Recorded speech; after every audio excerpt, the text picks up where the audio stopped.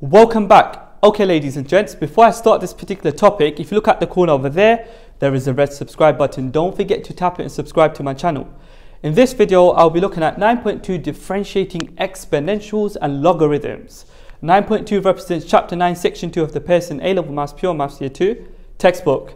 Suppose in the exam you are given y equal e to the power f of x. Then dy over dx, ladies and gents, is given by the following.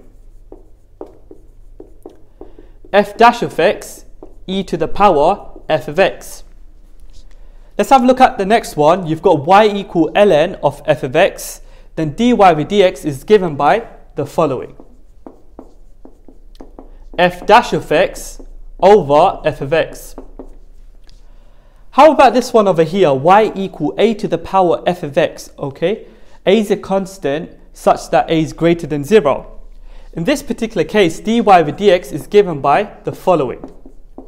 F dash of x, a to the power f of x, ln a.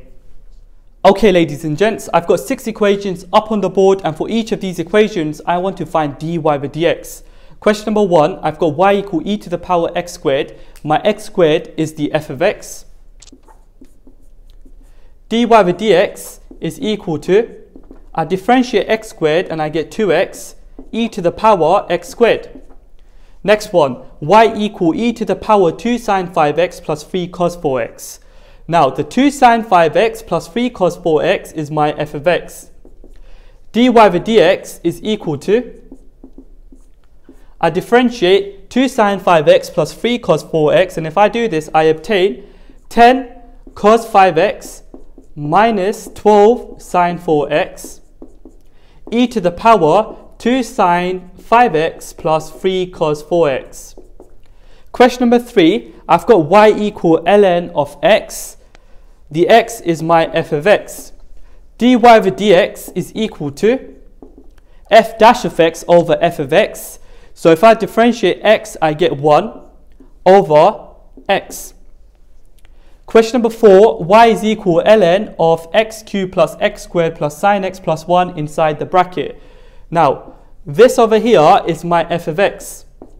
Dy over dx is equal to, I differentiate my f of x, and if I do that, I obtain 3x squared plus 2x plus cos x. And remember guys, if you differentiate a constant, it is just 0. Okay? All over my function f of x, which is x cubed plus x squared plus sine x plus 1. Right, question number 5, I've got y equal 2 to the power x. Right, my x is the f of x. Dy over dx is equal to, I take x and I differentiate it, I get 1. Okay, so 1 times 2 to the power x ln 2. So that is just 2 to the power x ln 2. Question 6. Y is equal to a third inside the bracket to the power x squared minus 1. Now the x squared minus 1 is my f of x. Dy over dx is equal to, I take my f of x, which is x squared minus 1, and I differentiate that. And if I do this, I obtain 2x. Okay, differentiating minus 1 is just 0. So 2x multiplied by a third inside the bracket to the power x squared minus 1 ln of a third. Okay, so that there's my dy over dx. Here is an exam question. F of x is equal e to the power 2x minus ln x squared plus 4, where x is greater than 0. Part A, find f dash of x. So f dash of x is equal to, right, I'm going to differentiate the first term, which is e to the power 2x. The power is 2x. If I differentiate that, I get 2. Okay, so I've got 2 e to the power 2x minus. Okay, the next term is ln x squared. I need to differentiate x squared, and if I do this, I obtain 2x over x squared itself. Now, if I differentiate a constant, in this case 4, I just get 0. The next step is to simplify my f dash of x. So, if I simplify, I obtain f dash of x is equal to e to the power 2x minus 2 over x. Moving on to the next part of the question. The curve with the equation y equal f of x has a gradient of 2 at the point P. The x coordinate of P is A. Part B, show that A in bracket e to the power 2a minus 1 is equal to 1. First of all, ladies and gents, the gradient is represented by dy by dx. So if the gradient is equal to 2 at the point P, and we know that the x coordinate of P is A, we can write down dy by dx, which is the gradient, at the point P with x coordinate equal to A is equal to 2. Okay?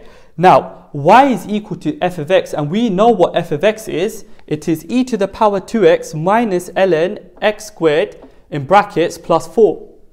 So, dy by dx is just f dash of x. And we've calculated f dash of x in part A. It was 2e to the power 2x minus 2 over x. So f dash of x represents dy by dx.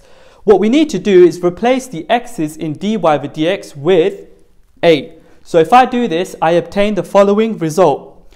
2e to the power 2a minus 2 over a. Okay, so that is my dy by dx at x equal a is equal to 2. Okay, ladies and gents, now what I need to do is use algebra on this particular equation in order to end up with this equation. My first step is to multiply the whole equation by a, and if I do this, I obtain the following result. 2a e to the power 2a minus 2 is equal to a.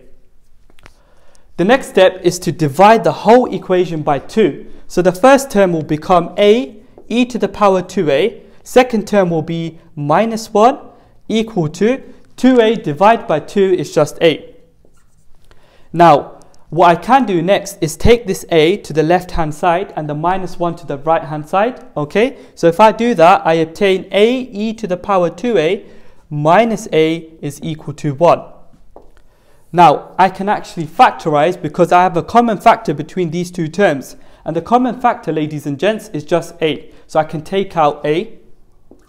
In bracket, e to the power 2a minus 1 is equal to 1. And that there is the result that we needed. So the question ends there. Here is another exam question. The point P lies on the curve with the equation y equal 2 in brackets 3 to the power 4x. The x coordinate of P is 1. Find the equation of the normal to the curve at the point P in the form y equal ax plus b. First of all, we know that the normal passes through the point P and the x coordinate of P is 1. What we need to do now is work out the corresponding y coordinate. Okay, so we take x equal 1 and we put it into the y equation to generate the corresponding y coordinate. So when x is equal to 1, y is equal to 2 in brackets 3 to the power 4 times 1, which is 162. So the point P is just 1 and 162.